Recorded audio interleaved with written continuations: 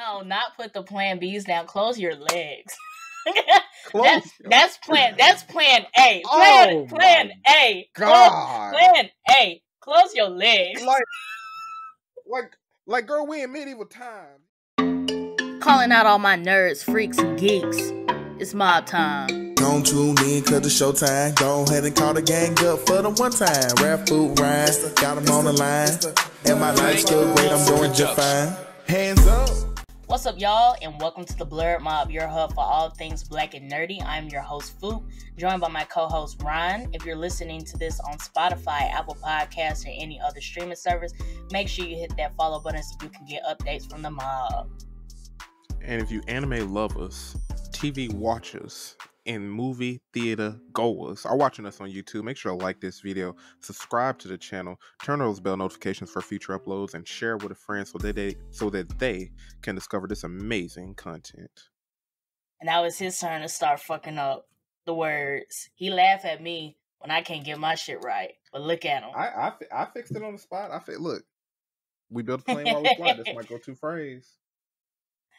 But we're back with episode 47 of the Blerd Mob podcast. How's it been going, Ron? Chilling, bro. My moving date is getting closer and closer, and I don't want to spend money on these movers. I'm about to hit up my homeboy who owe me some money and be like, hey, it's time to pay them dues because I got to spend money. I hit up your homeboy. He looking at the mover price. So-and-so owe me money. He do owe. Like, when I let folks borrow money, I recognize that there's an 80% chance you're not going to get it back. But I was like, let me hit him up just to chat. Be like, hey, you remember that money? I'm moving, times are hard. Remember when I gave you that money on the side? Times are hard, and I was just wondering if you could slide that back. Look, might have to send them the screenshots from the Cash App deposits just to remind them, because they'll be like, oh, you some money? I'm like, yeah, remember I got a screenshot right here. It should be in your Cash App log, too. Let me tell you something about black people and money. They may not ask you for it immediately, but they gonna remember you owe them some money. They never forgot that you owe them some money. Mm-mm. They might let it slide.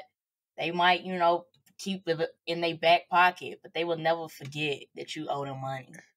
Every time you go out, I'm watching. I see you going out. I see your nice little clothes. I'm looking at the logo. I'm like, I don't think you got that at Marshall's or Ross. I think you pay like full price, even if it was a summer sale. That's a nice shirt, shoes. That looks like that costs how much money you owe me. That so you do have right. That was like the money you owe me.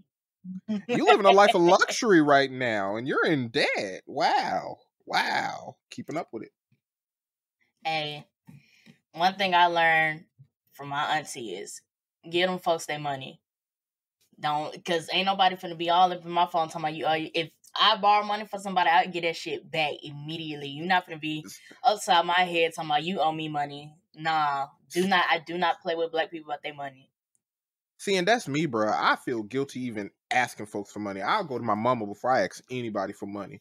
But like when folks feel confident asking me for money, I'm like, you gonna pay me back? I know you're not, but I'm gonna ask you just so that you can feel guilty when you realize you owe me some money. I ask people for money for fun. And we see what happens. We see what happens. Sometimes I fail. Sometimes I fail. I don't get money. But sometimes I do get a little Cash App thing. And I'll be like, oh, okay, bet. And this is from the first or second richest friend in my friend group, by the way, y'all. The first or second. Honestly, definitely the first. Because I'm all up in Foop's pockets. Yeah, he think he Wells Fargo in my shit. I know what everybody got. I be nosy. I like to know. What's that poster on the wall back in grade school? You miss 100% of the shots you don't take. So I ask for fun. If they say no, they say no. And I ain't even mad. I wouldn't even be mad. But sometimes I get a little ka-ching. Look, got that universal hat. I see you. How you been living? I really like this hat. I got this. It's kind of cold. Not the last time I went to Universal, when I went in February. I got this hat. I like it. It's giving like director vibes. Like you finna direct a movie for Universal or something. If I was to do anything for Universal, I want to be in charge of like the theme parks, like the whole crew that's involved for like building out Epic Universe, or even the crew who's like involved in like, okay, we're about to lose the rights to this property. What are we going to turn this area into next? Like things like that. That's what. If I had to work for Universal, that's what I would want to do. Honestly, same. If they got like an anime sector and they be like, "Hey, here's our relationship with Japan," I'll be like, "Put me in that one. Put me in that one. I got some ideas for an anime section." Like, I will, yeah, definitely would want to be involved in like the theme park areas, like making the rides, how we're going to do promos and things like that, like getting the contracts, the negotiations and stuff like that. That seems like it would be fun I to me. mean, once you get your masters, you could switch industries. Like, what's funny? You saying it's like it's a dream job, but realistically, you could go for something like that. You could go for something I like could, that. You know? I could. I have to see what they talking about. They might try to make me move to Florida. I'm not saying They there's would, something but wrong with Florida. I just can't do the. I just can't do the rain. I hate rain. I hate rain. And then y'all talking about hurricane season. I don't do all that. That's not me. yeah, That's not that me. hurricane that just swang through, can't deal with that flooding and stuff. It was raining when I was in Epcot. Like, it's bright outside, and then I get to like America, like the middle of the theme park, and it's pouring down rain like cats and dogs for 20 minutes. I'm stuck in the bathroom.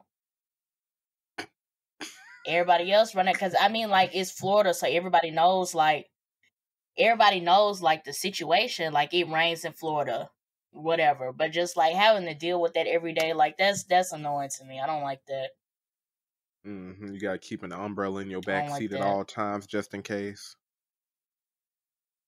A poncho in my back pocket, like, nah. Yeah, yeah. It didn't give. Maybe summer home. I get enough money, give me a little summer home in Florida, and you know what? When it's not hurricane season, or if it's one of those dead months where it's not a lot of people going, I might slide through there. We hit I can up see that. Orlando when it's less than peak in there.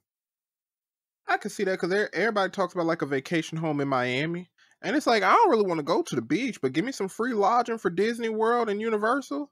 Now we talking about something. We got some good vibes going. You could still drive. Even That I too. agree.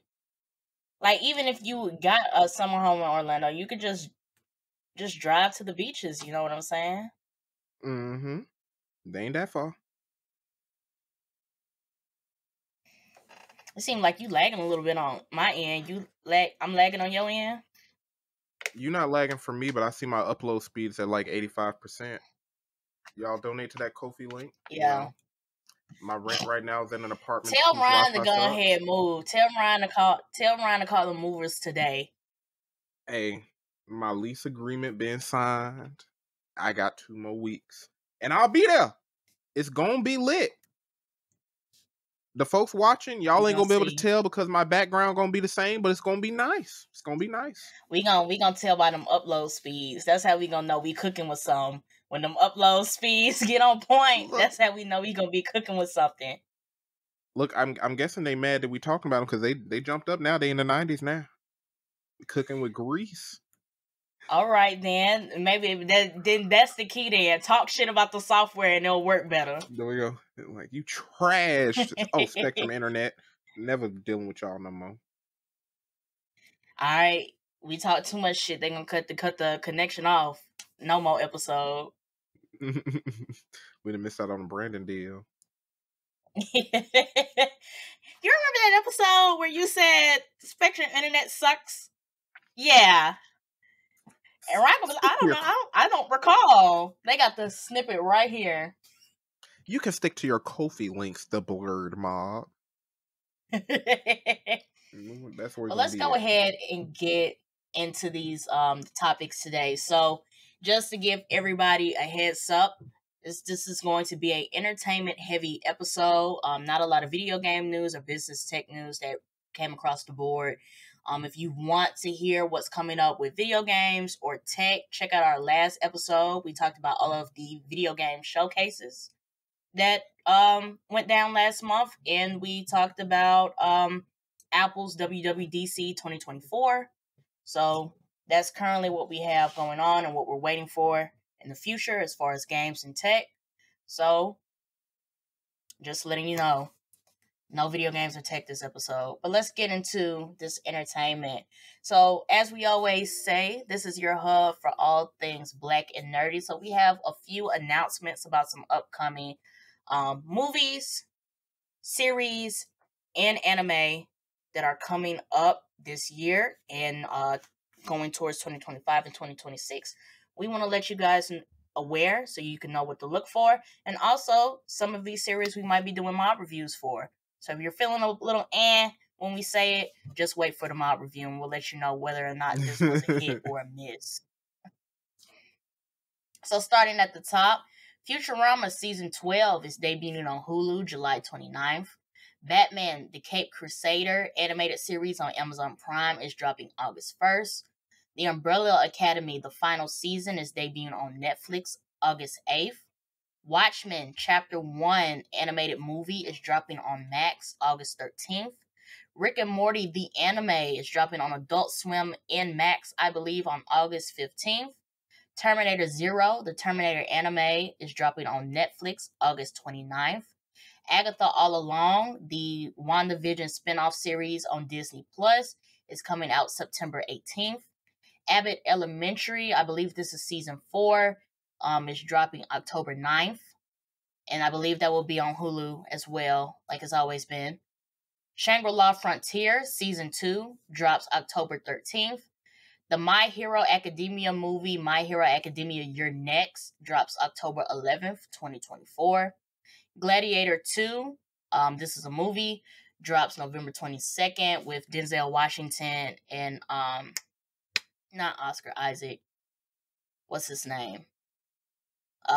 Old dude from The Last of Us. Pedro Pascal. There we go. Pedro Pascal. The first trailer just dropped for Captain America Brave New World that drops February 14th, 2025. Now You See Me 3 drops November 14th, 2025. And we finally got the date for Shrek 5. If you thought that was a joke, it wasn't a joke. Not a joke Shrek at all. 5, it wasn't a joke at all. Shrek 5 drops July 1st, 2026, and the original cast, Mike Myers, Cameron Diaz, and Eddie Murphy, will be returning. I want all the kids to get out the way. This is not for y'all. It's not for y'all. You iPad babies, what y'all call Gen Alpha, Gen ZZ, or whatever y'all is. This ain't y'all. This millennials and older Gen Zs only. We the Shrek fans. This is us.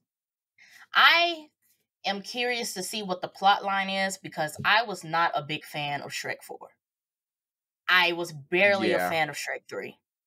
Like, if we really want to talk about the Shrek franchise at its peak, it's Shrek 1, Shrek 2. Shrek 3 slides. Shrek 4 was, to me, in my opinion, was awful. Shrek 3 was watchable. Here's the thing about Shrek 4. When I first watched it, I just thought it was like, eh. And now when I watch it as an adult and I really analyze it, it's like, they had a cool premise, but it was not executed well at all. Like, not at all. I can't even tell you the last time I went and watched Shrek 3. Like, that's just when I think Shrek, I'm either watching the first one or the second one. 9 times out of 10, it's the second one. I've definitely watched Shrek 1 and 2 at least 8 to 10 times each at this point. So I agree. I'm curious about what the plot line is going to be for Shrek 5.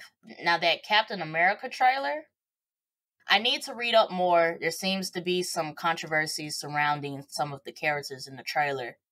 So, but my initial reaction to the trailer, I don't know. Red Hulk being in the movie, I was like, okay.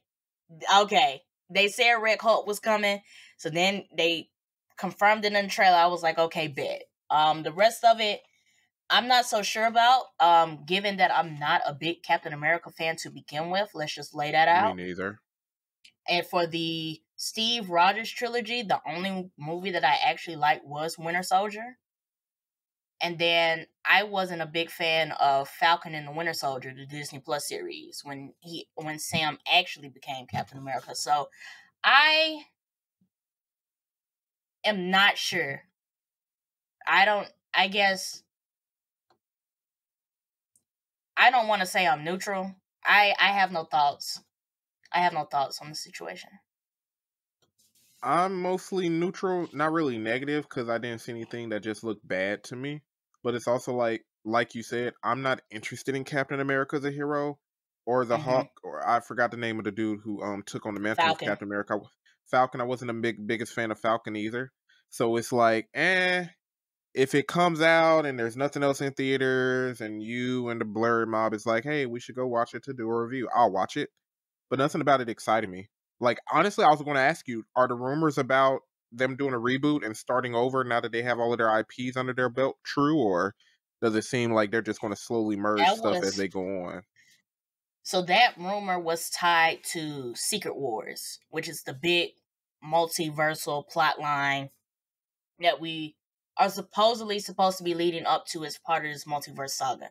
And at the end of Secret Wars, the two conflicting universes collide and they make a new universe, which could spur a reboot for the MCU. With the Fantastic Four and X-Men and everybody just jumping in. Well, they're already coming out with Fantastic Four. That's coming, I think, next. I think that's coming out. I think Fantastic Four is coming out next year, 2025.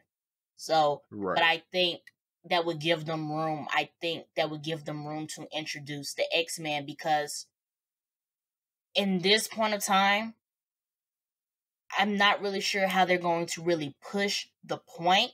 They tried to do a little bit of it with Ms. Marvel, because they have retconned Ms. Marvel's character to where she is a mutant in both the MCU and the comics. Okay.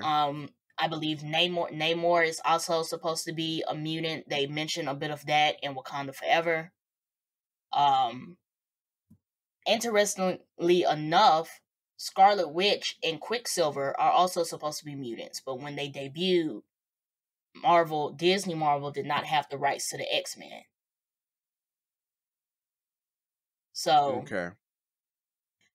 I don't know what they're going to do with Deadpool either, with them bringing in Wolverine.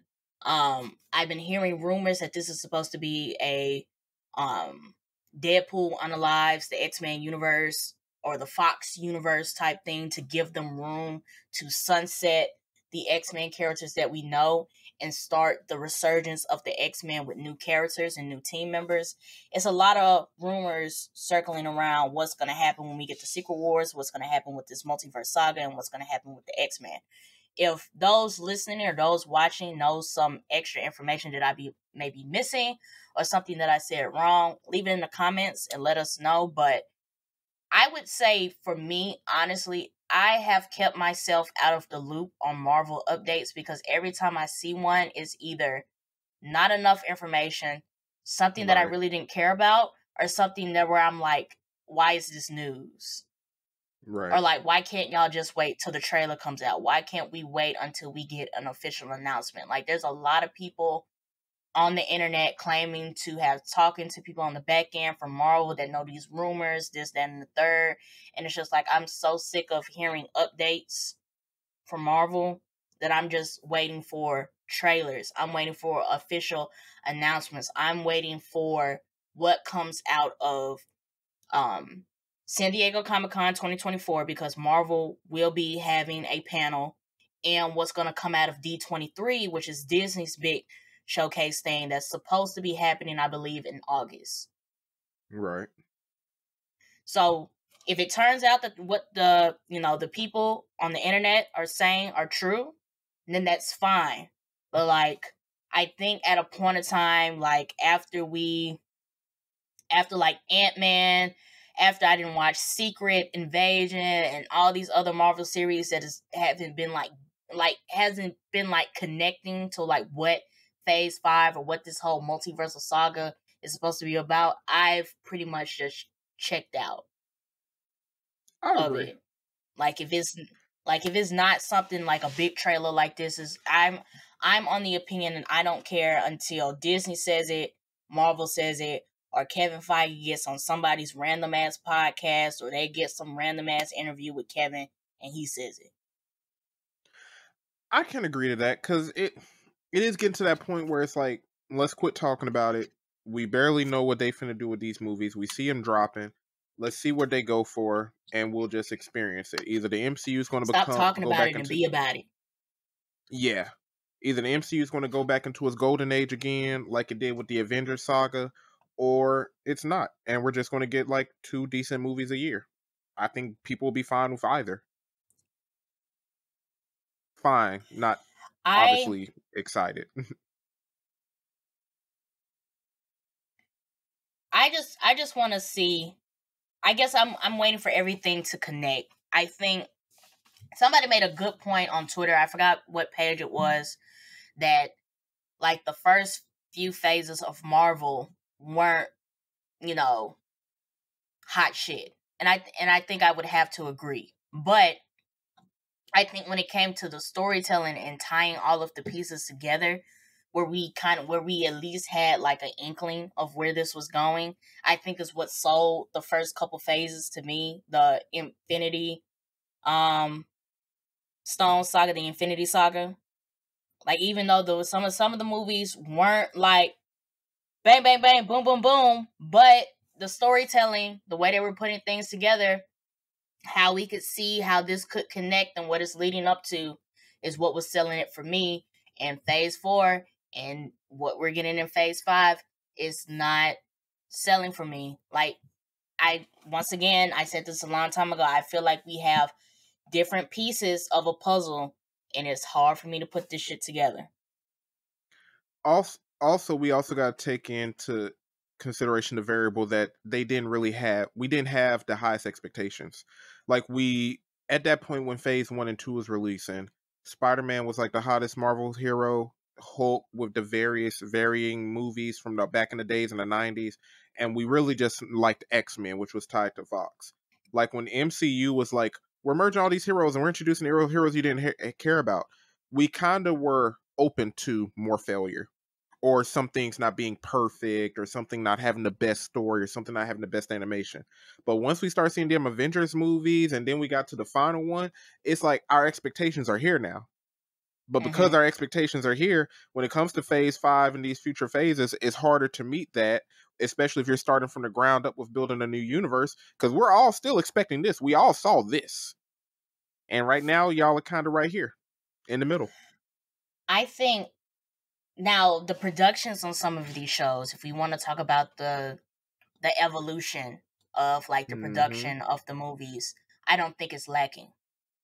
I just think that the money that we're spending, or I won't even say we, because I'm not paying for the shit. The money that Disney is spending to fund some of these projects, I feel like could go towards other things.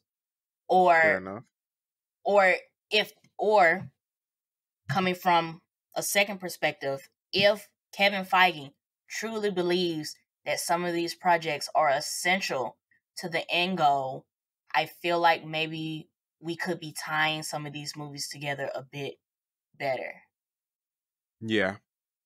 I feel like at this point, we should have some idea of how everything's going to play into Secret Wars. And me personally, like, I could do a deep dive on YouTube from a bunch of people who have these theories that's read comic books, or, oh, we could go like this because of this what happened in the comics, or because this happened, this might happen. Like, I can go on a deep dive, but I feel like at this point we're supposed to know at least a little bit of something. I'm not saying make it blatantly obvious, but like, I don't know. I feel like I'm just watching shit. I'll say it like that. I feel like I'm just watching shit. Like it's almost as if they're moving to what DCEU was, or like it feels like I'm just watching shit. Like, you're telling me Multiverse Saga, you're telling me Secret Wars. I know about Secret Wars. And I know the players who are supposed to be there, but then when I look backwards, I'm not seeing Secret Invasion leading into Secret Wars. I kind of saw where the Marvels and Multiverse of Madness are supposed to lean into there, but when's the next time we're going to revisit those? Let's get into the Eternals. Where the fuck are they supposed to go in this? Thunderbolts is about to come out, and as much as I love Yelena, where's that supposed to fall into? They just mentioned something about they're about to start working on the Young Avengers. That's cool. But if we're saying Multiverse Saga, if we're saying Avengers Secret Wars, then, you know, what's supposed to go into that? Those are all fair points. And then let's not even get started on the fact that they are basically booting. I don't know if they're going to recast or they're just going to boot him out completely. But Kang the Conqueror, that shit is still up in the air. Honestly, and I'm okay with it, obviously. We said this before. I think they're going to bring him back at this point. Like, because they haven't made no announcements, I feel like their marketing team is like, let's see how people respond to seeing him in the news, how when he's in passing. We just seen this little funny stuff with Michael Ealy and Megan Good. Like, I feel like they're not getting rid of him. If I had to hedge my bets. And I would have to disagree with you. I don't think they're bringing him back. I could see them keeping him. I could see them keeping Kang the Conqueror if he is essential to the plan, but I don't see them bringing back Jonathan Majors. Where is Kang supposed to appear in all of the future movies, or do we not know that? So, Avengers 5 was supposed to be Avengers Kang Dynasty, and it was supposed to be focused on Kang is essential to like the multiverse and stuff because there's multiple variants of Kang the Conqueror. We got that with Loki. We got that with Doctor Strange in the Multiverse Saga. We got that at the end of we got the magnitude of how many Kangs there were in the post-credit scene of Ant-Man Quantumanium. And if you look at those three pieces, that's aligning. It's aligning. Right. I think Deadpool and Wolverine is supposed to be doing something with the TVA, which ties back to Loki and which ties back to multiverse stuff. So we do have some, a line where things could tie in. And Kang, when they're saying that this was going to be the Kang Dynasty leading up to Secret Wars, multiverse, Kang the Conqueror, different variants, all that other stuff, that clicks. That makes sense. But ever since the Jonathan Majors stuff went down,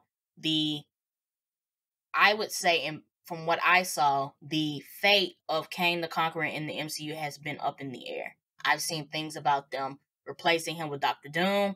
I've seen things about them keeping Kang the Conqueror but recasting Jonathan Majors. I've seen rumors about them writing out Kang the Conqueror completely. I think to the point where Avengers 5 doesn't even have a title anymore. I think they ripped out Kang Dynasty and it's just Avengers 5. I don't know. If they decide to keep Kang, I think the heat on Jonathan Majors as an individual has lowered down to where there's going to be some hurt people, but they ain't going to lose no money over it if they choose to go that route. But I could also see them. I can also see them doing a different villain. I can see them doing a different villain. Doctor Doom is essential to Secret Wars, so if they wanted to just kick out Kang and just introduce Doctor Doom sooner, that's fine. I honestly want to know how that's going to work with Fantastic Four because I believe they said I've heard two things about Fantastic Four. One, that it's supposed to take place in like the 1960s. And the second thing is that they're supposed to be on a different Earth. They're in a different universe than everybody else. So I don't know. Okay. I don't know how that's going to play into everything. I could see them switching to Doom and introducing him earlier. And I could also just see them recasting, like, no shade on Jonathan Majors, but there are other male actors that could take his place. Does Disney like recasting? Because, like, they've recasted. They've recasted. I think that here it is. They have recasted. I can give you a good amount of. They recasted. War Machine. In the first Iron Man movie, that's not the same guy. That's what's his face? That's Terrence Howard. 2. I mean, like looking at history, like with Black Panther, everybody got attached to T'Challa, and then Who's they put. No, I'm saying like they put Chadwick up on the pedestal and they highlighted him a lot in their marketing, which makes sense for why they didn't want to recast. I was obviously for the recasting. With Jonathan Majors, before all of the stuff went down, obviously, they did put him as an actor on an even higher pedestal than they did Chadwick, the actor, for the role that he was in. Like, I understand War Machine because that was like more historical, and that was like what, from movie 1 to movie 2 with the Iron Mans, back before they really got deep into Avengers stuff. But with the way they pedestalize the actors and they really make the actors' image play a part in their marketing, is recasting their go-to versus say write off would this say person who this. we highlighted. I'm gonna say this. I feel like the only reason that he got put on a pedestal, he did a damn good performance. I'll give him that. He did a damn good performance. But I feel like if everybody wasn't like, oh, because Jonathan Majors was doing a lot around the time. He had just did Lovecraft Country, which people still beg for season 2 till today. He was doing Loki. He did Creed 3. And then his performance in Ant-Man Quantumanium. He had the creds. But I feel like if that hadn't happened, if he just had a regular performance, not a star-stellar performance, but like right in the middle, regular, they could have just found somebody else. They would have just found somebody else. So what do you think was the difference between him and T'Challa? Aside from like the court stuff, but like as an actor and the way they marketed him.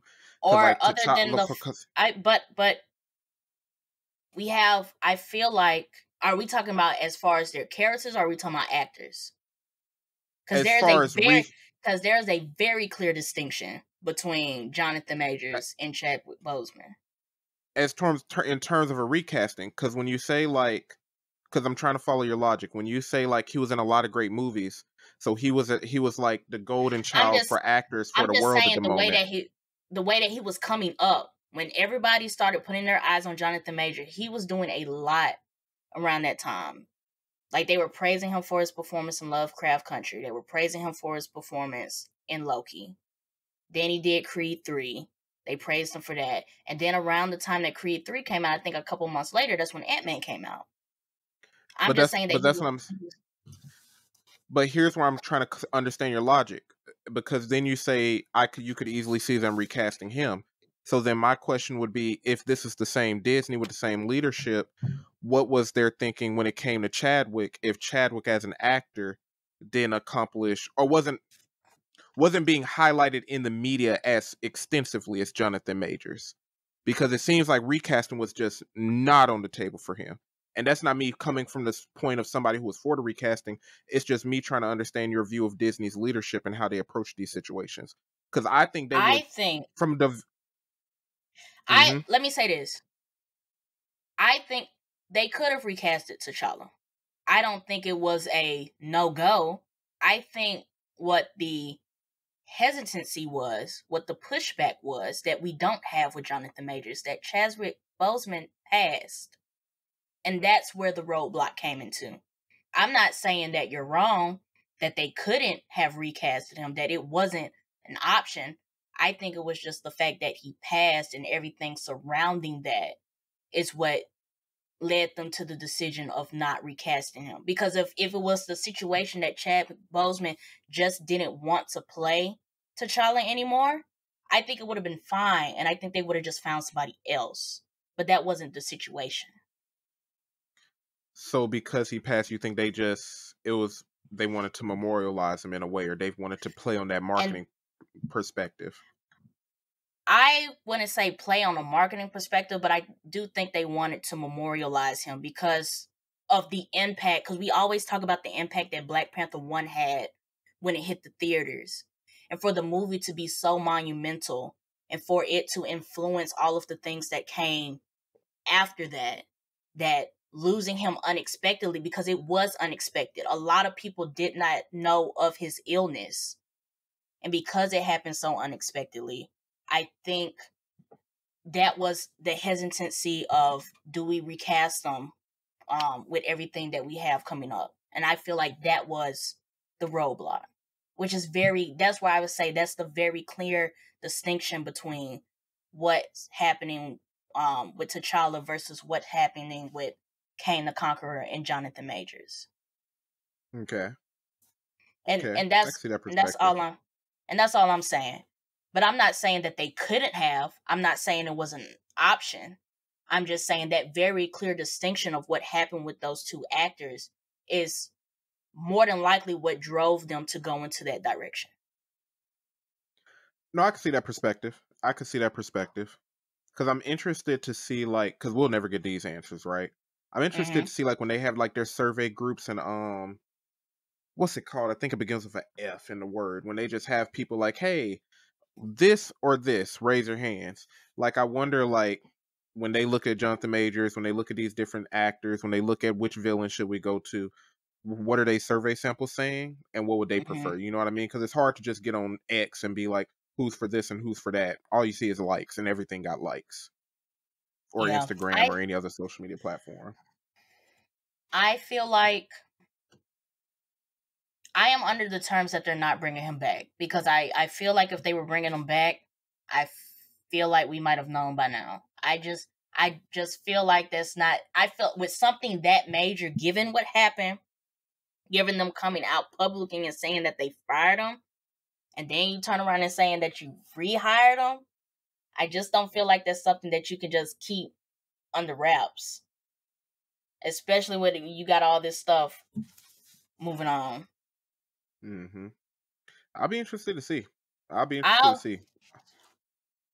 am interested to see, like I said, Marvel is supposed to be having a panel at San Diego Comic-Con 2024, which they usually give updates about upcoming projects. Sometimes they do bring out actors and actresses for the projects that they're planning. And then we also have Disney, the D23 showcase that's coming out in August. So hopefully, we get some more info of where they're supposed to be going, at least with Avengers 5, because I honestly feel like either it was 2025 at first and they moved it back to 2026, which in my head I feel like that's what happened. So for 2 years out from Avengers 5, they gotta give us something, because they didn't remove the Kang Dynasty from the title. Right. And what are my stuff is like, but did you say the dates for San Diego Comic-Con? Like, when is it this year? If you know. I know it's the same weekend as DreamCon, which I think is like July 20th. Okay, so 2 weekends from now. Yeah, it's 2 weeks from now. So I think it's the 26th through the 28th. I know they usually start that Wednesday and Thursday. I know San Diego Comic-Con has a lot of days. So it's somewhere between the 24th and the 28th. That's when San Diego Comic-Con will be happening. But I think the big panels for like Marvel and DC and stuff usually happen on the weekends. Right. Okay. And yes, I am bitter that the year that I don't go to San Diego Comic-Con is when the big leagues come back. Yeah, I am. I was going to bring that up. I was like, because you sure did go the year when all that stuff, didn't really get to explore it, experience that. She said, I ain't going to San Diego Comic-Con for another few years. F y'all. That was crazy, but yeah. Well, we'll see what Marvel has up their sleeve. We'll see. But so those were all the announcements. Like I told you guys before, make sure you follow us on our social media platforms. You can find them in the description below, so you can get updates on when we do mod reviews on some of these projects. And then make sure you're keeping up with the episodes, because sometimes we talk about certain projects. We'll do like a little mid-season review or something like that. So make sure you keep up. Okay. So moving into our discussion points for today. So we're going to start off with Crunchyroll. So Crunchyroll has been getting some heat the past couple months. Recently, they've gotten some heat because Crunchyroll has removed the comment section from the streaming service. They are keeping the rating system in place, but all history, any comments from this year, last year, or 10 years ago are gone, and nobody will be able to post comments on anime episodes or articles. I think it's both episodes and articles. They also got some heat for reading the article. They basically got heat for considering using AI for their subtitles. As far as March 2024, it was clarified that Crunchyroll is not using AI in their subtitling, but the idea was brought up. And as you know, as that goes, if Crunchyroll does decide to use anime in their subtitling, that will replace the human translators that they have that are currently doing the subtitles for the animes on the platform. So I'm gonna add a little bit of extra background to the AI section as an anime fan.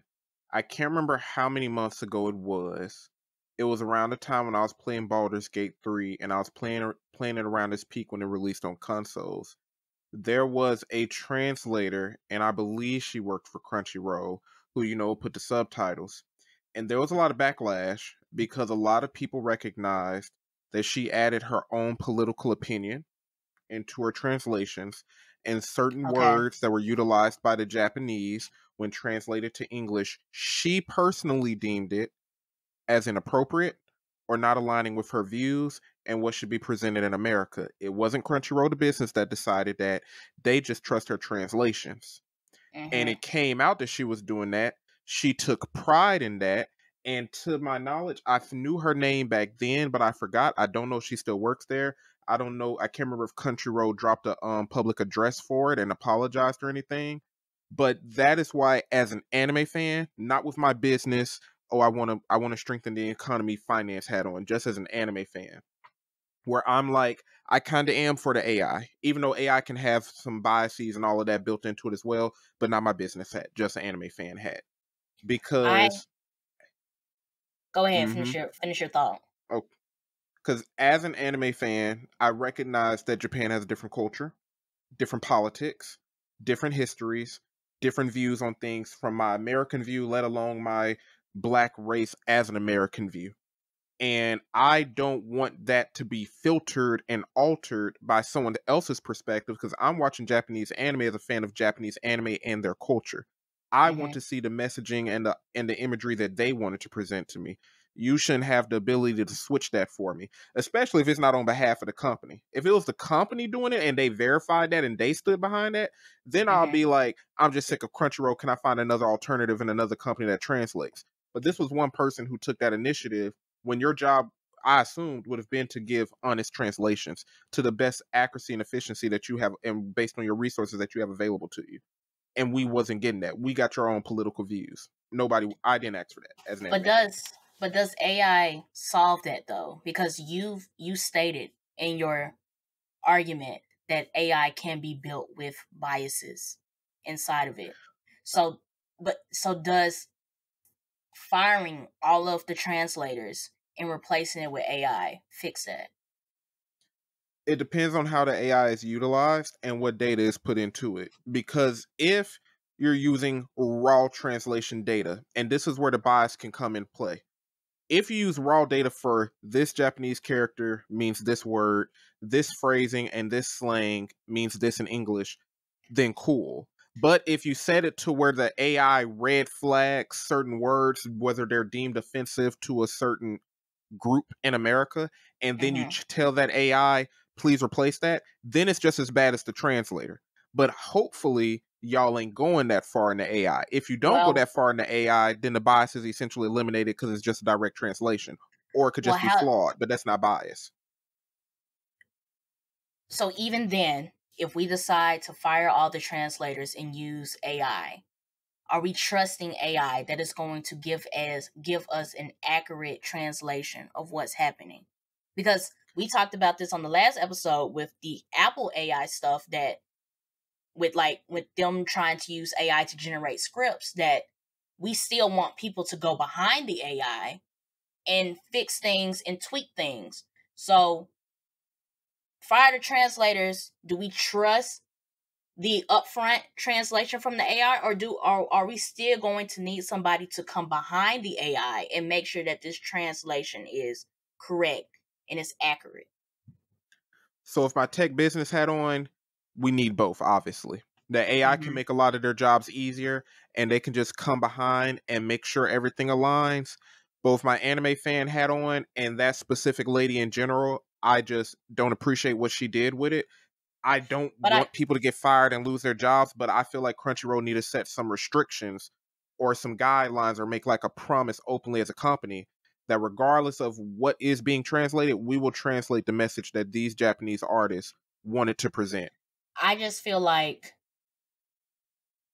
the solution that you're suggesting is not going to solve the initial problem. Because if we're gonna put the business hat on and say that we need both, what's stopping the person coming behind the AI and doing the same thing the lady just did? We just have an extra step in place. The AI did it first, and now somebody can come behind the AI and be like, well, I don't like the way you translated that. Well, I don't like the way the AI wrote that sentence. And now we're back where we started. And that's what I'm saying. That's where the company has to set restrictions, and we need some quality assurance. Like, we need some people who are saying... But I'm saying, what does automation... If they have to do that anyway, they can do that now with the translators that they have. They could fire her appropriately, because that's, you're harming the integrity of the company. We can do that now. We can put things in place now, policies, procedures, restrictions for the people who are there now. What does adding automation, what does adding AI do for that they can't do now? Speed and efficiency, because it makes backtracking easier. Like, it's one thing if by hand, and I don't know their processes, more than likely they already have some type of tech. But speed and efficiency doesn't seem like the problem. We're adding AI but that's not the problem. Speed and efficiency doesn't seem like the problem. Well, that's why I have two hats on. As an anime fan, I'm like, F her. If y'all ain't finna do nothing to fix that, get rid of all them folks in there. And that's where I support the messaging of use AI, despite whether or not bias may be integrated into the AI. Because to my knowledge, Google and Apple's AI doesn't seem to have much bias in it when it comes to translations. Now, my business and my business hat is, hey, y'all need to make a public announcement. Y'all need to get rid of her, because she's ruined y'all's image and makes it seem like y'all don't have enough trust from the fans to actually translate these Japanese works of art. And then, if y'all want to keep the AI or whatever AI y'all are utilize it for automation and speed, but y'all still need to do something about her. At the end of the day, anime fans are mad about what she's did as a translator, because your politics shouldn't be in there. And I get that 100%. That the core problem of translators inputting their biases and beliefs when translating these Japanese animes into English subtitles, I agree with that. I just don't feel like AI is going to solve that problem. Mm-hmm. I don't feel like it'll solve the entire problem. Yeah. I understand that on the initial translation, that we'll get something that it's not starting with the human, but I still feel like, even though AI is rising up, and then this is the big thing, I just don't feel like we should just blindly trust AI to make accurate translations.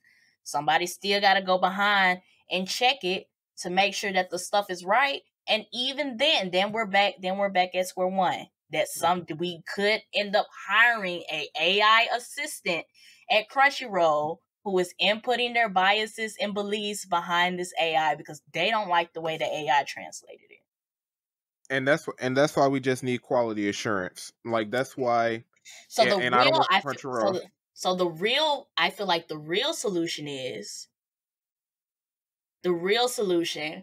that, I know it's a lot of animes. I know this might seem like a lot, but right, quality assurance, but not on the translator part. We need somebody at the top. We need somebody to be like, hey, you're in charge of, these shonen animes. I need you to go behind before we put out this subtitle episode and just, take a look at it. Or something. I get it. I just feel like even if we add AI, there is still room for human error and people to input their biases. I don't know. Maybe I don't know. She said, "I ain't finna jump in that whirlpool of anime fans because she said I know how they get." But I'm just saying. I'm just saying though. I feel like, and I don't think there's any fault to Crunchyroll that they trusted their translators to translate these animes, for the fans. I don't think it's their fault of their own for trusting their staff. But I feel like if the issue is coming into where you can't trust your staff, I don't think AI is going to help that trust, because then there's a lot of people that don't trust AI. Yeah. So where's Honestly, the final check? So before we put this episode out, where's the final check? Who do you trust to look this over and be like, this is A-okay? yeah. And that's where a good quality assurance team, like when you break it down and you also have the people who come into the business and like let's start with hiring. Because if you go into your HR department and you have you ever taken one of those bias tests? I did it Mm-mm. at work, but did they ever do that on your side of things? I don't There's think so. bias tests that will, like, from as small as look at this image and how do you interpret it, and what do you think this person is doing behind this cape or whatever. And then there's bias tests that will show you certain faces. It can figure out your politics. It can show you your bias for a certain race, your bias for a certain sex, how classist you are. There are some very distinct bias tests. And I feel like Crunchyroll needs to integrate that into their hiring, especially for translators.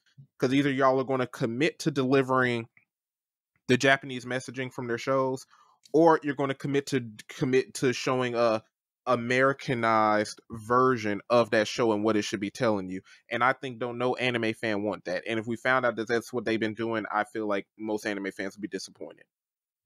Because show I me what they had. would agree. I think more, and they could already be doing it. It could just be one of those things where they, it's This one not. fell through the cracks. Yeah, it's not left field for something to fall through the cracks. It's Mm-hmm. not left field for you to hire somebody and then 2-3 years later, now they off they rocker. Something happened and now they have a completely different personality than when you first hired them. That's true too. Like, she could have been there for like 10 years, and like at first 5 years she was true and honest, but now she found her favorite Because I mean, if you politician were or somebody to follow. exactly, if you think of all the things that are going on in the world now, people's views change. And I'm not saying like people being flip floppy, but I'm just like, you learn new things, you gain new perspectives, you get new beliefs based on your experiences and what you're going through in life. Now, with that being said, whether she got this was her first day here or her third year here, very unprofessional of you to go into your workplace and implement that Yeah, into. your own political. Yeah. So, but yeah, it could. Crunchyroll could already be doing that, and if they aren't, I think that could be a good start on your hiring process for translators. But I still feel like even once they get into the groove of things, it's got to be somebody who's looking at this stuff at the end. You got to now. Yeah. You have to Got have to. somebody who's gonna come at the end and give it a stamp of approval that gives it the Crunchyroll stamp of approval. That somebody from Crunchyroll looked over this and said, and take responsibility and take accountability that this is okay before we ship it out. I just don't feel like AI is going to solve that problem.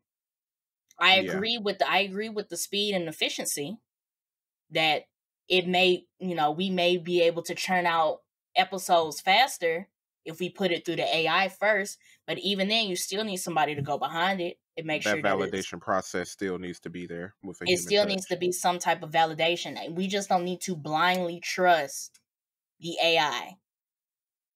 It makes it Yeah. faster. Sure. Makes it more efficient. Sure.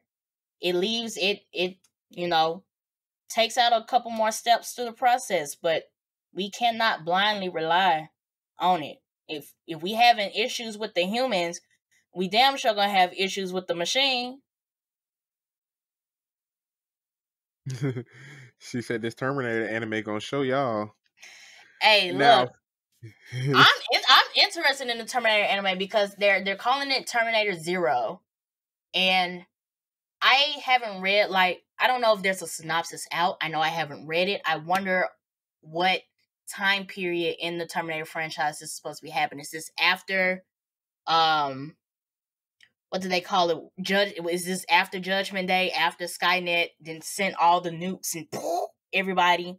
Like, are we in the middle of the war with John Connor and them? Or this is like before, where they were sending the Terminators from the future and trying to get John Connor and them? Now, the way the poster looked like, it looked like this after Judgment Day. I wouldn't be against if they started a new reboot, since it's like the anime universe. Because like you said, I don't know if it's in the Terminator universe. I don't have the highest knowledge of the Terminator universe. I wouldn't be against it being a separate anime universe. But going back to your old topic, are you mad that you wouldn't be able to? It can be separate from the movies. If it was separate from the movies, like you don't have to know anything about the movies at all, I'm fine with that. But I think as far as the franchise goes, their Judgment Day is that moment for Terminator. Right, okay. So is this post Judgment Day or is this pre-Judgment Day? Right. And that's why I don't know. Or Judgment Day might be episode 1. And that's fine too. If Judgment Day is episode 1 and then everything that happens in the anime is everything happening after Judgment Day, that's cool. Yeah. Because it's definitely going to attract a new audience that I'm almost I'm pretty confident that not a large percentage, but a chunk of the viewership is going to be people that probably were not watching Terminator, but they watch anime and they're like, I see the familiarity. Now I'll actually watch it, because I never actually watched the real movies with what was his name, Arnold Schwarzenegger or something? Not Schwarzenegger. I can't even blame you. That shit's so he said Schwarzenegger. I don't know. I don't even know these folks' name, bro. Oh my god! How you pronounce it, bro? I believe it's Arnold Schwarzenegger. I understand what it sounds like. What did you say? I don't know. Yours sounded real close to the hard R. Yours sounded real close to the hard R. Just call that man Arnold. Just call him Arnold. Arnold. Like, we can call him Arnold. We can. Okay. But the folks who probably don't have the highest affinity for Arnold, and their parents watch Terminator, but they never watch it because they're like younger kids at the time. Like, I think Terminator's gonna get a large chunk of that audience. I think it can get people back into the franchise. I think it's the same thing they're trying to do with this Tomb Raider anime as well. Because we talked about that last time, and I don't think that last movie that Paramount put out did really well. The games, I love the Tomb Raider games, but there's not a lot of people who play, the games. And then I think everybody, and you could say the same thing about Terminator, like when the Tomb Raider movies with Angelina Jolie were debuting in like the 90s or whatever, when they had the first round of Tomb Raider games on the PS1, that's an older generation. Yeah. They're trying to keep Tomb Raider alive. I'm not mad at them. I'm not mad at them. Some money in there. Yeah. Tomb Raider's a nice. These two franchises, Terminator and Tomb Raider, are some really good franchises that I feel like they could do a lot with. I think making it animation, and we had the controversial discussion on whether or not these should be considered anime, but making it animated, I think is also a plus, because now they can do so much more with the franchise. I'm surprised they're not trying to do that with Indiana Jones, because I think, did that game by Bethesda, or was it like a sub studio under Bethesda for Indiana Jones? Did that ever come out? Was it an Xbox exclusive? So I don't know if it dropped. I don't know. It's not out. They debuted it at somebody showcase. Can't remember which video game showcase it was, but I wasn't impressed with it.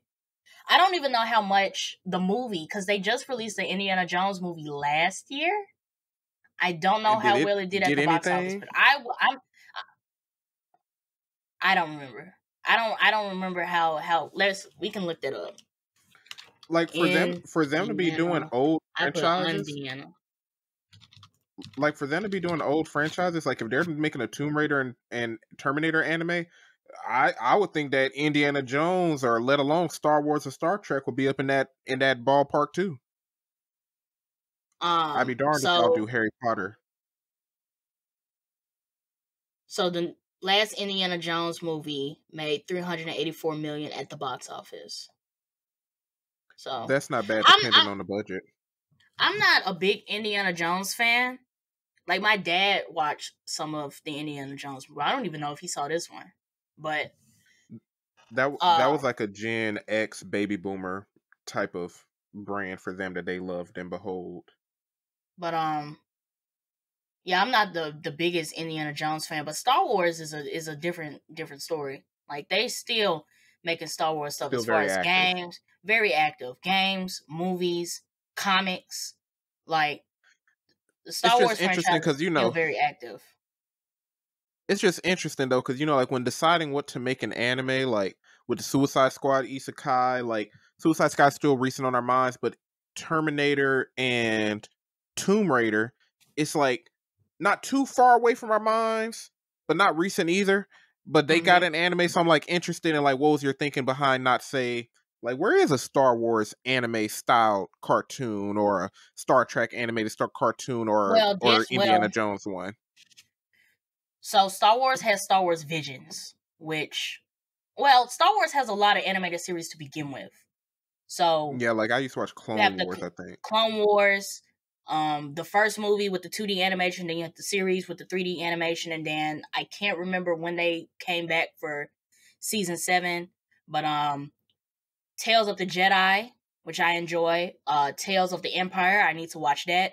Star Wars Visions, season 1 and season 2, where they had different animators animate different Star Wars stories in the universe. Mm-hmm. You have Star Wars Rebels. Like, they have a lot of animated content. So they just got a lot of stuff going on anyway, to where anime ain't gonna be the first thing on their mind anyway. So okay, Right. So I mean, they have a lot of Star Wars has a lot of content. right? No, that's I fair. That's very fair. Tomb Raider um Tomb Raider has more content than Terminator. There were there any other were there any Terminator video games? I'll be surprised if there wasn't at least 2. Now they probably do, but like maybe like back in the PS2 days and on back, they probably got games. But Tomb Raider had Yeah, games on PS4. I don't want to say that I don't think they released one like exclusively for PS5, but the Tomb Raider games were basically Uncharted, but with a female main character and having the yeah. brand around it being Tomb Raider. And Xbox was heavily marketing them at the Xbox One era too. So I can't remember if that was a reboot that they released with the console or what. I think for Tomb Raider, they've done the live action movies, they've done the video game thing. The animated series thing is new. The animated series thing is new for Terminator 2. Yeah. And I think But they can just going into garner more animation for Star Wars ain't even new technically, just a different It's style. not new. It's not new. Yeah. Mm-hmm. So, okay. They about to do Lord of the Rings. We talked about the movie or the series or whatever it's supposed to be. I thought it was a movie. They about to do the animated thing with that. So, look, and going back to some of those announcements, like even with the Rick and Morty anime, I was like, that almost seems unnecessary. I'm gonna check it out because I'm a Rick and Morty fan, but I'm like, for that, I really don't understand the cartoon to anime thing. Now, that the sounds pipeline. contradictory because DC's done it kind of, sort of, but I really don't get that. I would like to see what makes a difference, because you brought up a good point with DC, but like DC's best content is the animated content. And so we're going from animated content to Suicide Squad Isekai. We can get into that in a minute, because I do want to talk about some of the animes that are coming out for the summer season. But I rewatched the first episode of the Suicide Squad Isekai, and I can see the distinction. I can see the distinction between Suicide Squad Isekai and if we watch Batman Assault on Arkham or that Suicide Squad Hell to Pay movie. There's a distinct difference between that and what's going on in this anime. Yeah, like when I watched episode 1, I was like, the vibes of this for the DC animated movies I've seen, I was like, this is definitely different. I see the anime influence. I also see where it's like it's still Americanized in a few ways, but I definitely see like this does feel completely different. Like I was watching that first episode and I was trying to even figure out, do I like it or dislike it or not? Like I think I still need to watch like episode 2 and Yeah, 3 I to need figure to. I that need out. to watch. I agree with you. I got to the end of it and I was like, I don't really know how I feel about this yet. You've caught my interest though. It wasn't immediately like, oh hell no, I'm not watching the rest Yeah. of this. But I do need to watch some more episodes. But before we get too far into Suicide Squad Isekai, Anime Expo did happen recently. We got a ton of anime announcements that are coming this year. Fall season's about to be stacked, and we got some announcements for what to expect in 2025 and 2026. So starting at the top, Bleach 1000-Year Blood War Part 3 is dropping October 2024. Blue Exorcist Beyond the Snow Saga is dropping October 2024. Sword Art Online Alternative Gun Gala Online October 2024. Seven Deadly Sins, Four Nights of the Apocalypse, Season 2, October 2024. Rurouni Kenshin, Season 2, Kyoto Disturbance, October 2024. Was there a date on Witch Hat Atelier, or did they just say 2025? Atelier? They just Did said that just say 2025. Okay. So Solo Leveling Arise from the Shadow. I'm assuming that's keyword Solo Leveling Season 2. They just said coming soon. I have some thoughts on that. We're getting another Batman Ninja movie, Batman versus the Yakuza League. And then 2025, Ryan mentioned it on our Demon Slayer mob review, not Demon Slayer, but Kaiju number 8 mob review. Fire Force Season 3 did get announced. Part of it is coming out April 2025, and the next part is coming out January 2026. So, how did you feel about these announcements, Ryan? Because a lot of these that are on the list are animes that you have done mod reviews for. So, I'm going to get the easy ones out the way. Bleach, Part 3. It's lit. It's lit. It's lit. The graphics, the story. I'm a Bleach fan. It's lit. There's nothing else to say about it. I think we're getting into the point where Ichigo and Uryu actually got to have their encounter. I'm looking forward to it. Blue Exorcist Beyond the Snow. By that point, I stopped reading the manga because I think by then when I started back reading the manga, the new seasons came out and I was like, you know what, now I can enjoy it in an anime format. But the last season of Blue Exorcist, really well executed. I love the art style. It's a little bit more modernized. I love the tone. Glad Blue Exorcist is getting that support. Sword Art Alternative. A lot of y'all may not know about Sword Art Alternative Gun Gale Online. The first one was really good. Kirito and Asuna were not the main characters. It was I know her gun's name. It was this girl who used a gun called Pichon. It was nice. It was lovely. The story was consistent. The plot was consistent. I liked it. I'm interested in season 2. I'm interested in seeing what they do with that. Four Nights of the Apocalypse. Portia, when you was reading it out, I gave it an eh. I watched season 1 and I was like, it's cool. Not giving me all of what I want from Seven Deadly Sins. I might watch it. I might not. For Rurouni Kenshin, season 1 was nice. It's a reboot from an older franchise from like the Yu Yu Hakusho era, if you're familiar with Yu Yu Hakusho.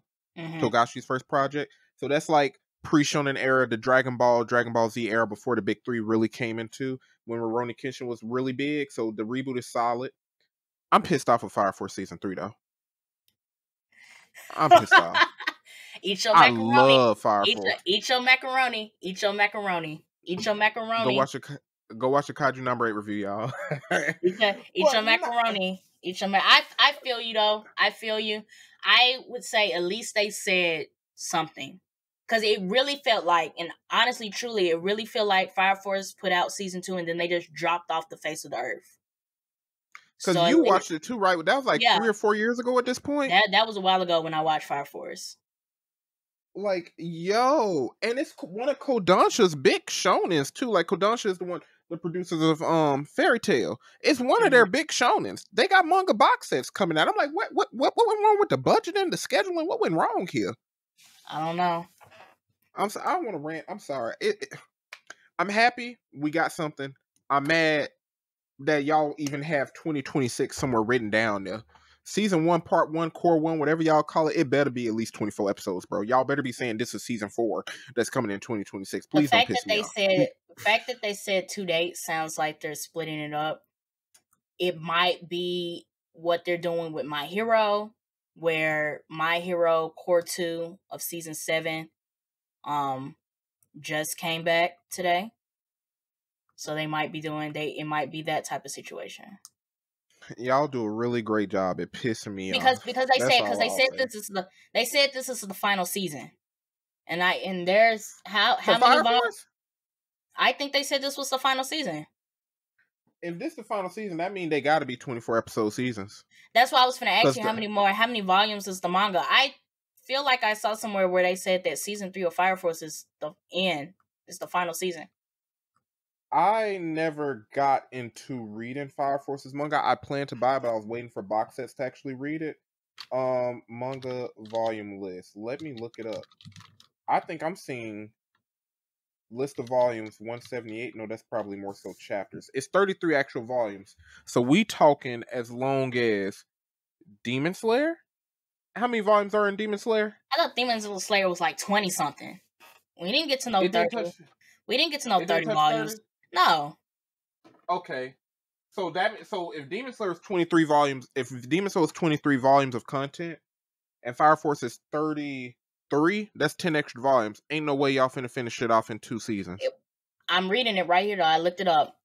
The overdue announcement delighted fans during Crunchyroll's industry panel at Anime 2024. While, to the audience's dismay, the wait isn't actually over yet. The third and last season of the fiery anime series is set to arrive in the first half of 2025. So that means they gotta be 24 episodes. I should have read the manga. I wasn't saying that it wasn't going to be 24 episodes. I'm saying that they're probably going to release it in cores. That the first core of this is April 2025 date, and the second core, how many cores it's looking like it might be 2. The second core drops January 2026. I don't know, because with 33 volumes, and y'all saying it's going to be done in 2 full seasons, I don't know if these seasons going to be extra long. How many volumes are in Attack on Titan? Attack on Titan is about 30-some volumes of manga. Yeah, I think Attack on Titan was like 34. Because it's up there, and that's what I'm saying. Like when it comes to that, I hope they don't rush it. They did a good job with season 1 and 2, in my opinion. I'm not a manga reader though, so y'all manga readers come in and let me know. But I don't know. I'm gonna watch it anyway, and I'm gonna buy the manga. Going to the other announcements, because I can rant all day about Fire Force. Witch Hat Atelier. I don't think I mentioned it to you. It's a super, super high fantasy manga, and it utilizes this mathematical scientific approach for how they utilize spellcraft, if I remember correctly. I peered into volume 1 and it looked interesting, but I'm like, I got too many other mangas in my backlog that I need to read, but I knew it was something I was going to dip into because it given those free ran Mushoku Tensei high fantasy vibes. And then I kind of heard back in the day that an anime may be in the works, but the trailer looked damn good. It, like, just as a fantasy fan, not an anime fan, fantasy fan, it looked damn good. All the manga YouTubers I watched gave Witch Hat Atelier high prestige, so I'm actually really looking forward to that, and I'm going in semi-blind. Okay. Like, I feel like it's going to fill that hole that free run and Mushoku Tensei be leaving in us fantasy fans' hearts. And Solo Leveling, I don't know what they're doing. You said you got some input on that. I don't know why they ain't got no date. I have some thoughts on the trailer that they released. I was watching it again, and I was thinking back to our mob review on how we wanted like a bit more to the story. But the trailer they showed was all action, and I was like, okay, that kind of makes me kind of nervous. Is the selling point the action, or is the story finna take a back seat? Because we did praise the animation. They did praise the action scenes in the coming soon trailer. Is straight action. We finna I get into it and disappoint them fans. We I finna get was a into it. I was a bit nervous on where it, because the trailer didn't give anything on where the story was going. Nothing. For a minute and whatever. It'd be different if it was a 30-second teaser. Then yeah, I'll put the bing bang booms in there because you only got 30 seconds. This trailer was like a minute and something of just fighting. We didn't want to tie in anything, related to the story.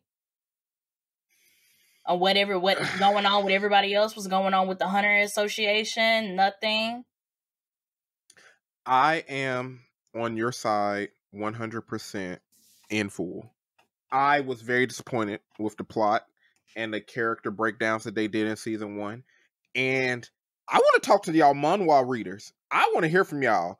I hope y'all ain't the same people who be hating on Demon Slayer, because this animation was amazing. The fight choreography, chef's kiss for what it was doing.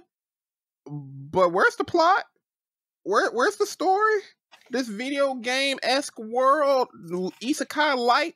Like, what's going on here? What we doing here? My whole thing is that I can't be hyped because at the end of all of it, at the end of the action scenes, seeing Jinwoo going against like the whatever the fuck they were doing in the snow and all that other necromancers and all that. Right, at the end of all of it, I can't be excited because you said coming soon. What does that mean? Coming soon could be 2025. Coming soon could be tomorrow. I don't know. It makes me wonder if either they're in crunch and they're trying to push it out quick, or if they still got some budgetary needs that they trying to get through. Because I forgot, did we ever find out who was the studio behind them? I think it was like a studio we was unfamiliar with. I saw something that this season of Solo Leveling is supposed to be done by A1 Pictures. Now I don't know if that's the same studio that did season 1. Ooh, I don't want to get my stuff mixed up because I just watched a video on this. I think A1 Pictures is more so connected to Anime Plex. If it's A1 Pictures, they got experience with this. Like, they're used to churning their stuff out and having a quality plan. So I don't know where our date is. Like, if it's 2025, just say that. If y'all trying to push for 2024, then I kind of see why y'all said coming soon, but I don't know.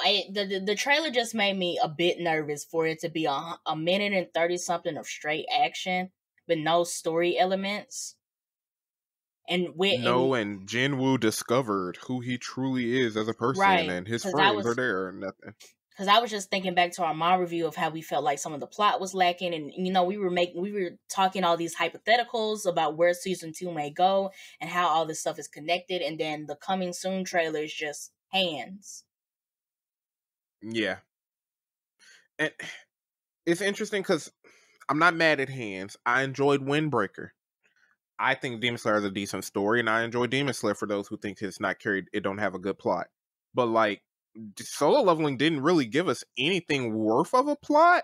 Like, they really just did a little bit of seeds for what could come about with the guilds here, his friend's rich family, rich dad over here. Like, they put seeds, but they ain't really like push anything forward outside of Jinwoo's abilities. So like, season 2, I mean, like, y'all need to bring something to fruition. What's with that island? Where did these dungeons come from? Like, y'all need to give us something, some more world building, something. I agree. I also don't know what the push was to release something like a full trailer for Anime Expo, because I don't think they released a trailer for Shangri-La. I think they just announced that it was coming back October 2024. I guess I don't know what the push was for you to show us something for Solo Leveling.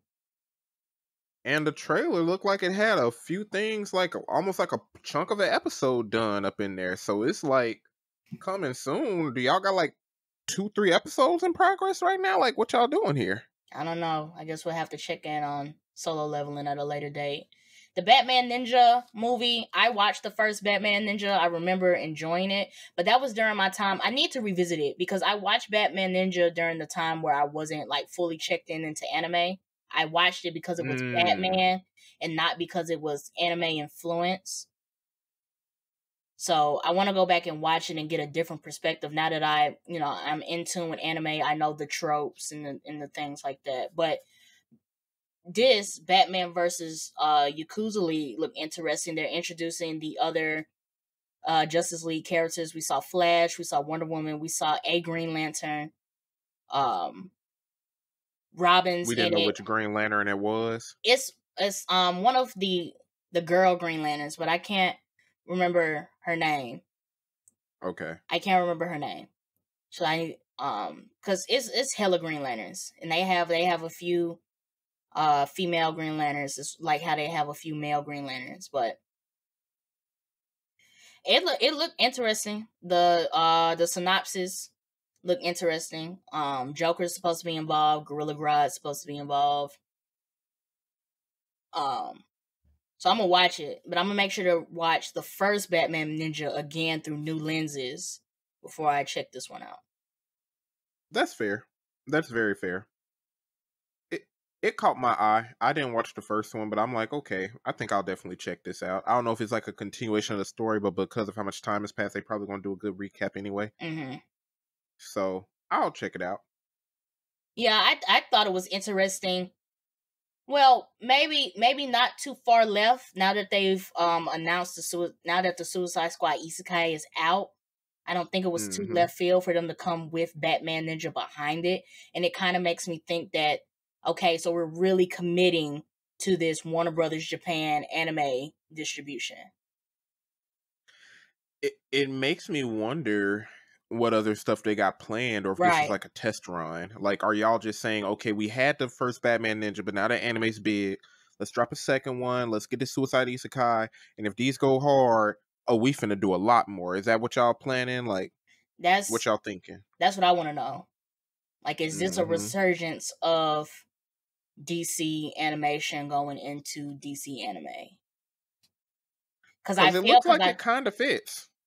And yeah, and I'm curious to see what elements they apply, because I think Batman was very fitting to convert into this style. I would like to see what they can do with other franchises, because like the DC universe has so many characters. So what characters are they looking at to be like, oh, we could merge this into an anime, or we could merge this storyline into an anime? Like, yeah, they could do different genres. Like, they can do horror if they wanted to, depending on what storyline they focus on. So, and they already don't have an issue with showing some brutality in their animated movies anyway, and some animes can be very brutal. So they have that freedom of expression if they're doing the anime theme / anime studio was actually producing it. So I haven't finished Suicide Squad, like we said, only on episode 1. But because I'm in that middle where I don't know if I hate it or like it yet, I'm open. I'm open to it. Yeah, I'm open to it. So let's stay on the anime topic. We're in the 2024 summer anime season. Like me and Ryan mentioned before, we are starting Suicide Squad Isekai. Fairy Tail 100 Years Quest has finally dropped. And if Ryan has any other recommendations for you guys, he's gonna let you all know. But let's start with Fairy Tail. We've been talking about Suicide Squad Isekai for a while, so let's get into Fairy Tail. At this point in time, we've only seen the first episode. By the time you're listening to this episode, the second episode will be out. I've read a little bit of the manga for Fairy Tail 100 Years Quest, so we can just have a bit of discussion about how we feel about Fairy Tail coming back in 2024, and what are we expecting going forward. I am just happy. I'm just happy. I'm gonna be honest. I don't know if I told you this. Fairy Tail was like the 3rd or 4th anime I discovered when I really got into anime as a kid. Like, when I started to realize that Bakugan, Yu-Gi-Oh, and Beyblade and Pokemon are actually anime, like when I thought they were cartoons, not then. Right when I started watching Naruto subbed, I discovered Fairy Tail not too long. And Fairy Tail 100 Years Quest just looks like more Fairy Tail, and I'm happy. The art looks good. I think everybody read a little too deep into that picture. I feel like it looks just some updated version of the same thing that we are used to and accustomed to. It looks good. It definitely looks lighter, but the way that the animation is drawn reminds me of like the final season. Like it wasn't too much of a jump. Exactly. And like I like that even though we're kind of jumping into like the quest in general, they still allow like Fairy Tail fans to come back, see what the rest of the guild is up to, have some little foreshadowing with these new introduced characters or whatever, seeing how Juvia's doing, Kana, Makarov, Laxus, and it was good. It felt good to be back, bro. This is the best way to do an introduction episode for Fairy Tail, in my opinion. It felt good. Nah, I 100% agree. I'm glad that they kept the theme and the vibe of Fairy Tail. It felt more like a coming home experience. Yeah. Because, and the only reason I say that is because we have had some issues where the manga to anime adaptation, they try to change things, they try to change the tone, they try to change the way the anime feels, but this feels, one, it felt exactly how I read in the manga, and it's still, if you were just the only anime watcher, it feels exactly like where we left off. So I 100% have to give them that this still feels very Fairy Tail. Tone, setting, the character relationships, they sound, it just feels good, bro. It's a good day to be a Fairy Tail fan. And did we get an approval for how many episodes this is going to be? Are they doing like a 25, 24, 12 episodes? I thought I saw something that said this was going to be like 24 episodes. Even better. So we get to enjoy this basically all the way up until the latter half of the fall season. I mean, the beginning half of the fall season, basically mid fall. Yeah, I'm here for it. So based on the intro, where I think they're going to be stopping, is a point in the manga that I haven't got to yet. Interesting. So at this point, I'm stopping on reading the manga and just gonna watch the anime, and then, you know, if it's just they hitting the mark when we get to this last episode and I can't wait, I'll pick up 100 Years Quest again. But based on what I saw in the intro, I think they're gonna be playing with some scenes from the manga that I haven't even got to yet. But most of the scenes do look familiar. I'm very excited to see how they're gonna animate some of this stuff.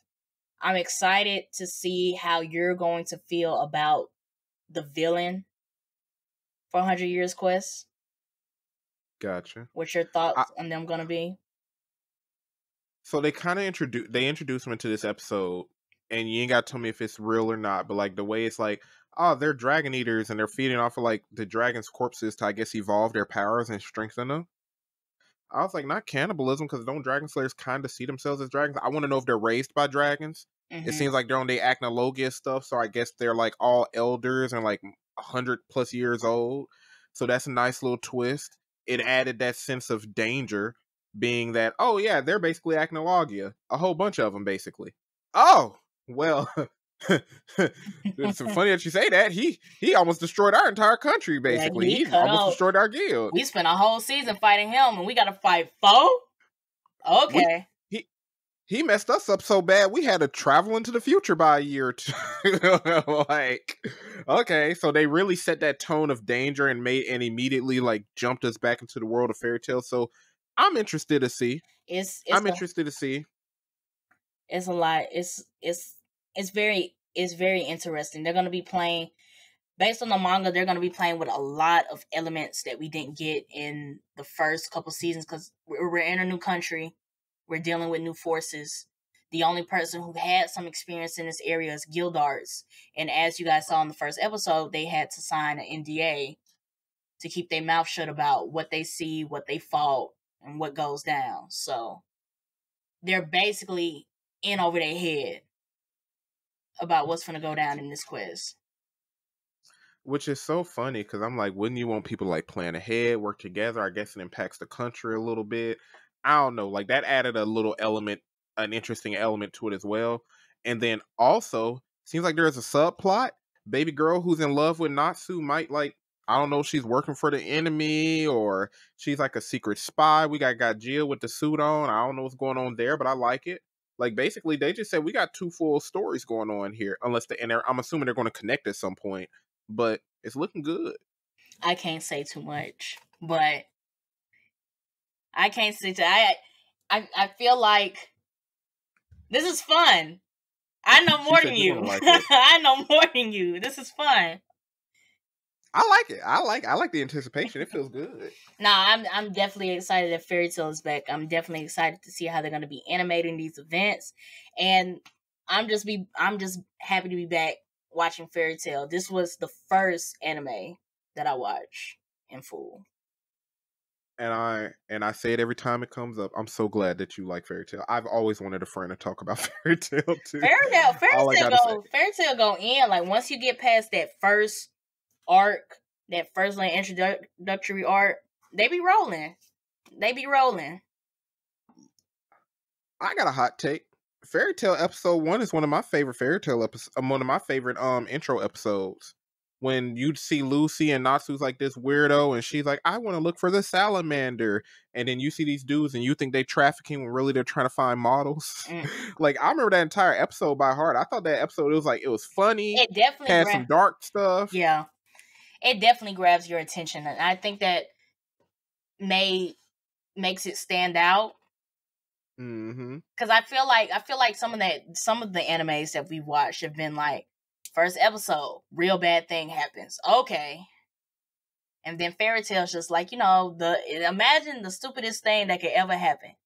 Fairy Tail episode 1. We're going to kidnap these girls to make them models, and not like, and I know what you're thinking, but legit models. And the guy you're looking for has actually been beside you the whole time and said nothing.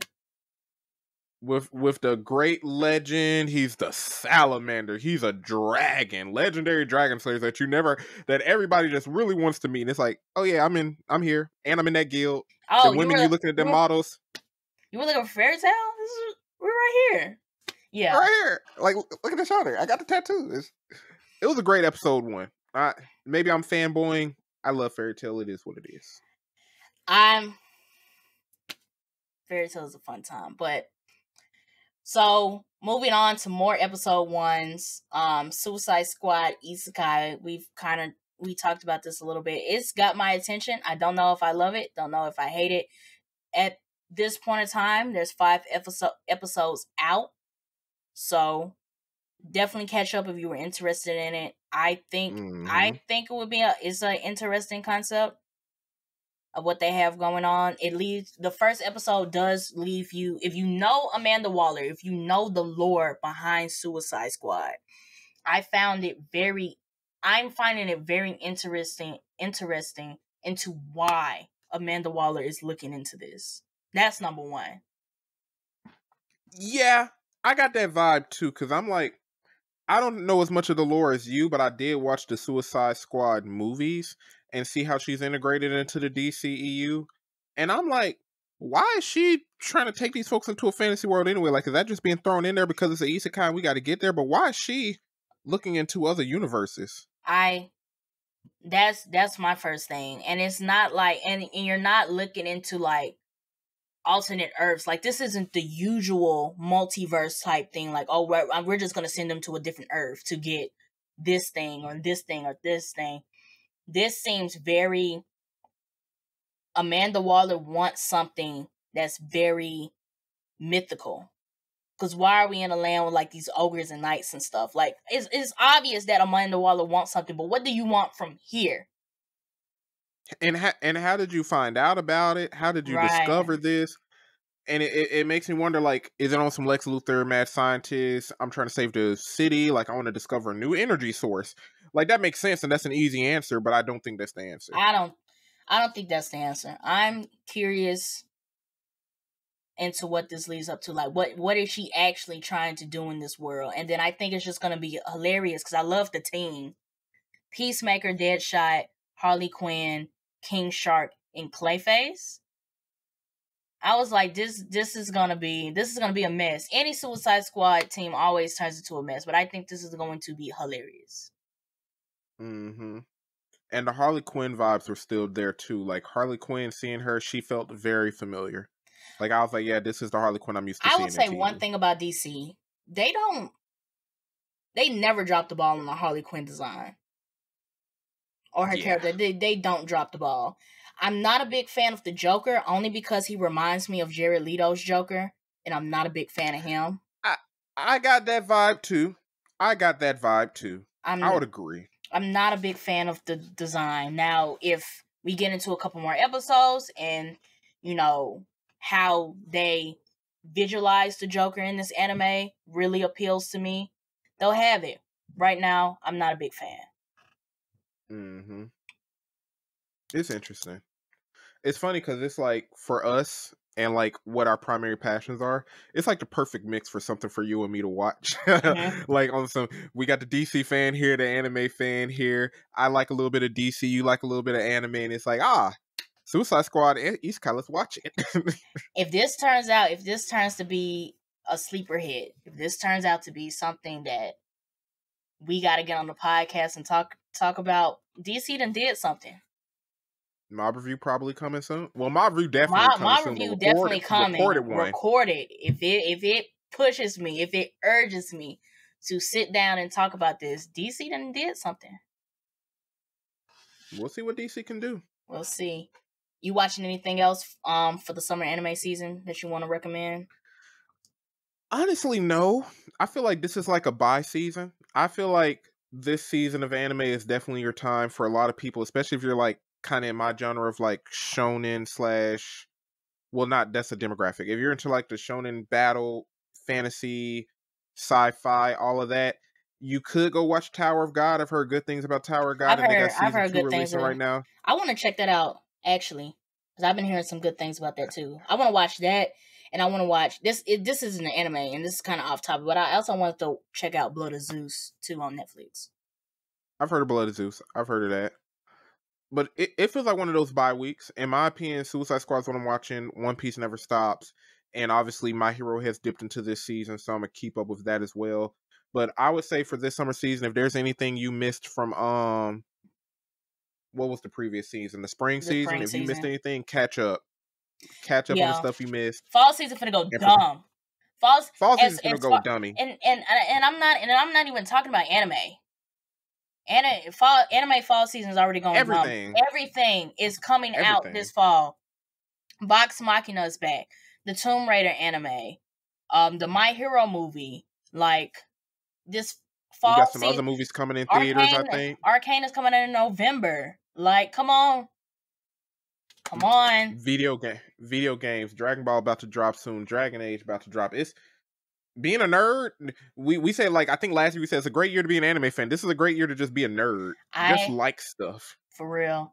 I agree with Ryan. If there's anything that you wanted to watch, anything you need to catch up on, anything that you want to check out, now is the time to do it. Spend this time trying to... Because the fall season is leaving no room. Yeah. Honestly, I'm looking at them like, something gotta give. Like, when I'm playing these video games, I'm gonna miss some anime for like 2 weeks playing Dragon Age. Like, something at some point, something gotta give. Nah, for real.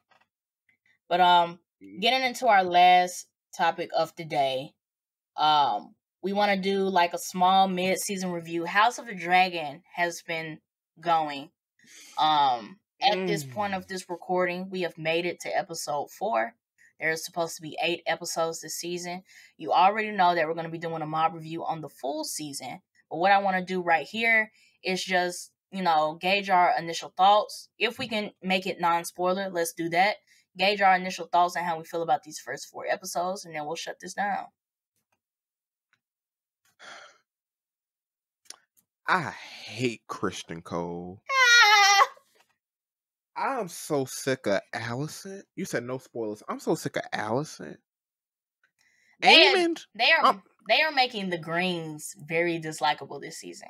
Like, they were already they were already dislikable to me season 1. Like, season 1, I had already chosen my side. I already knew who I was rocking with.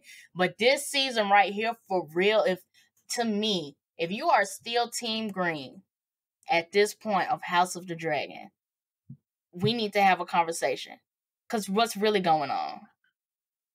My sadistic side really liked Damon. because in a lot of cases, Damon was right. He just went about it the completely wrong way. He might be doing that right now, but I'm not sure. Man, that man stopped playing Luigi's Mansion. Me personally, ever since he left, I don't care. I don't care about his subplot. I don't know what this is supposed to be leading up to. And I can't find myself to care. Like, something has to flip. Episode 5. And by the time this episode comes out, my perspective has probably might have changed. But right now, as far as episode 1 through 4 is concerned, I cannot find myself to care about Damon. And with no spoilers, no, we still don't know what he did with that dragon that he met in the cliffhanger in the mountains. I think that's supposed to be coming up episode 5. Because have you seen where like the book readers and some of the deep divers said like that's probably the dragon of the king before his brother? I forgot the king before his brother's name, but the one before Viserys. Is it Jaehaerys? King Jaehaerys, I think so. Like, that's King Jaehaerys' dragon, so that's why it had time to get big and grow and everything. But I'm like, my G, get out and fight and stop fighting ghosts. No spoilers. Get in the field. Get in the field. No spoilers. Even if y'all seen them, we're not going to do it, but man, this last episode upset me. Went out like a G on some Tully stuff. What was Marjorie's grandma from GOT?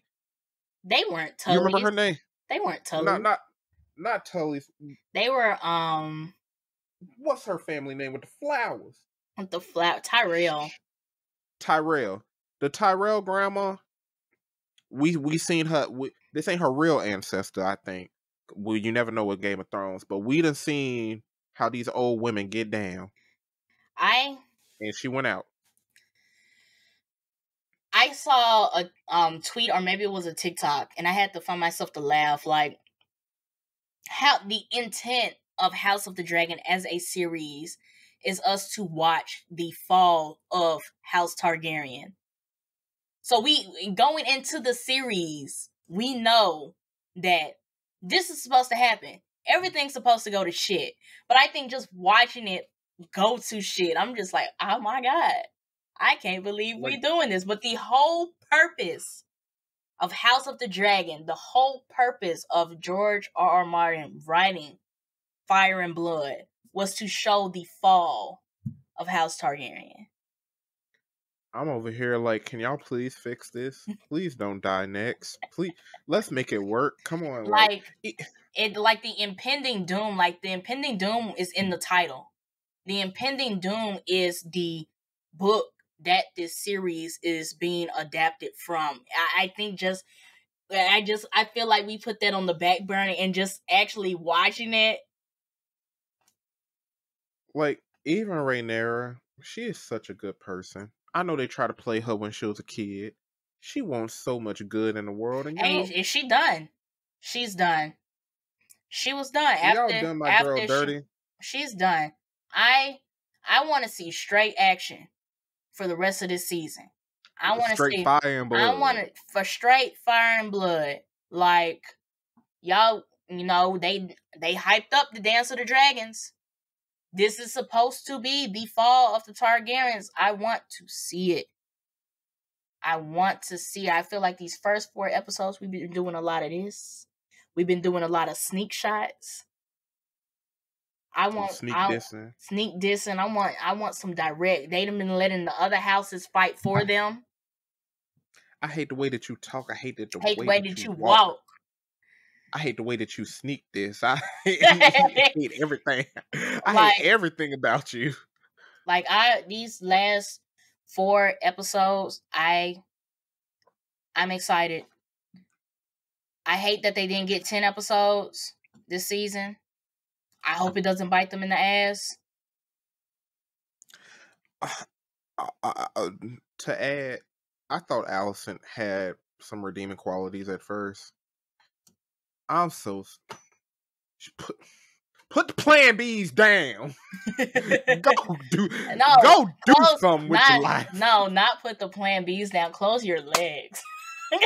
That's plan A. Oh Plan A. God. Plan A. Close your legs. Like, girl, we in medieval times. You and your dude only bathe about once a week, if that much. We didn't only seen It her. can't be that good. We didn't seen her bathe. I seen her bathe twice this season. We seen her having more sex than bathing, than being a mama. Oh, she's a shit. Oh, she's a shit mother. She's a shit mother. Like, there is nothing redeemable. You already slept with your best friend's daddy. But that's what I'm saying. Let's talk about it. But that's what I'm saying, that they are making the Greens very dislikable this season. They are. Nothing about them is redeemable. The only person who's owning up to the fact that we're despicable is Eamon. He is the only person who is embracing the fact that y'all are not good people. He lives in it, and I can't get mad at him for that. I can be mad at him for two reasons. I can, but he is the only one that's standing on business. He's living in his truth. He's the only one who's standing on business. Nobody else is standing on business. Shoot, honestly, I wish either go the Eamon route or be baby girl playing with her dolls and puzzles and bugs. Like, go play with some crickets or something. What's her name? Helena. Well, actually, she's going downhill, and I feel like I wish we would have gotten more of like how the whole blood and cheese situation affected her really, because I feel like they moved on from it. And that's what I'm saying. I hope this 8-episode thing doesn't bite them in the ass. But I feel like we're just watching, like, at the beginning, like, Blood and Cheese was, if you look at it in hindsight, it's a big traumatic event. And I think we just moved on to the next thing, next case. Yeah, they kind of left baby girl, like, for her character development. They did kind of like, hey, you're pushed to the side. This ain't your show. Right. So they may come back and revisit her character due to what's about to come up next in the war. But like I said, I hope this 10-episode thing doesn't bite them in the ass. This 8-episode thing doesn't bite them in the ass. Mm-hmm. But hey, if y'all ain't learned anything from this, if for some reason you watched season 1, you were like us. You were really pissed off with how they handled the final 2 seasons of GOT. House of the Dragon reignited that fire. A lot of franchises can't do that. A lot of franchises can't do that. A lot of franchises cannot bomb. I will excuse season 7. I think season 8 is when everybody came together as a collective and was like, WTF. It was so bad that the Star Wars Netflix project that those 2 writers had lined up got ripped away from them. And you know what? Where are they? No, I can't say that. I don't want people to lose money and lose their job. But if you ain't going to do a good job, you can't expect to get hired again. We got to have some accountability. Listen. And I heard they rushed season 8 because they were looking forward to that Star Wars job. I would just say this: a lot of franchises cannot bomb the last season of one of the major running franchises of the 2010s and come back with a prequel series and break HBO Max on the debut episode of season 1. A lot of franchises cannot do that. Because even the actors and actresses were disappointed. I think after season 8, for an amazing series like Game of Thrones, you would have expected them to be on Good Morning America for like the next 3 years. We stopped hearing from the actors and actresses within like 6 months. Yeah, they moved on doing their own thing. Yeah. I won't say half of them. Some of them in the MCU. Yeah. Like, they had to get new jobs because the writers just messed everybody up. Well, not everybody, but like we saw how good the actor was in the previous seasons, but you know what I mean. Yeah. The assassinations of characters.